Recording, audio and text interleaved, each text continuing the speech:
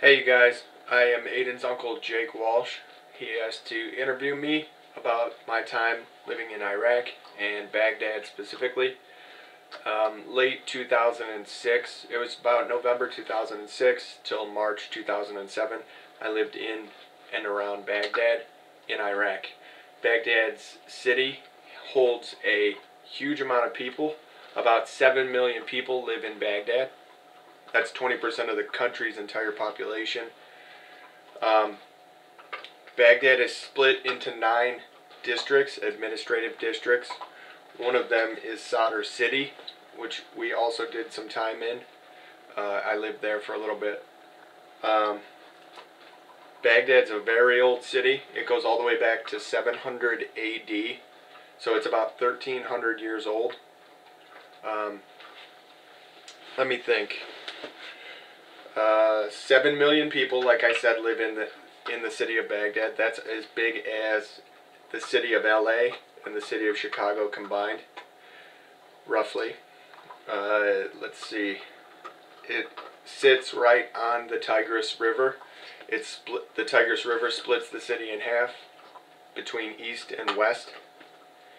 Let me think. As I was saying, I did live in Sadr City for a while. Sadr City itself is one of 9 districts, administrative districts of the city, and it holds 1 million people alone. It's a very old city, and it's a very crowded city. It is a poor city. It has more jobs available than some of the other cities in Iraq, especially in the south, but it is, Sadr City is basically a housing project, and it holds 1 million people. The weather over there is it's very much a desert. It's hot in the summer. It was about 110 or 115 degrees in the summer. On average, it would get up a little bit higher than that, and it would go lower than that. And then at night, it would cool off. We had dust storms when we were in Iraq, and it's just like a storm moving in, but it's a wall of dust moving in, and then it completely covers you, and it's hard to see even a foot in front of you. You can't even see your hand. And then it passes. Soccer is the favorite sport in the city of Baghdad and in the country of Iraq. Kids and adults were playing it. Kids play it all day long. The typical clothing that they wear over there is usually long. Women are usually clothed from head to toe as a show of modesty anytime they leave their house. And then men usually wear long robe-like cloth to protect from the sun and the dirt and the dust and the wind. The food over there, we ate a lot of bread that they make in their homes, and tea, which they call chai, or chi. Chai. Tea.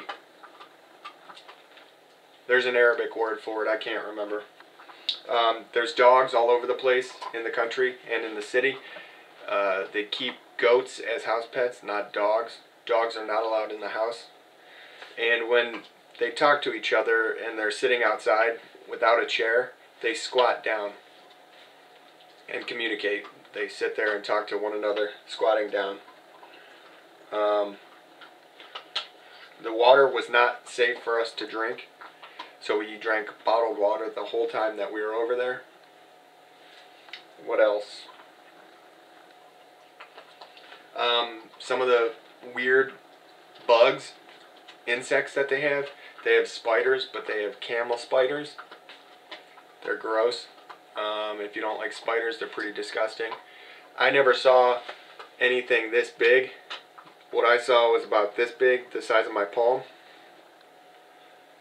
And again, it's a clear spider, and they move quickly. It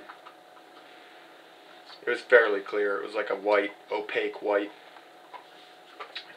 And they have scorpions, so you got to be careful. You got to look in your boots for spiders and scorpions. Shake them out and keep your eyes open.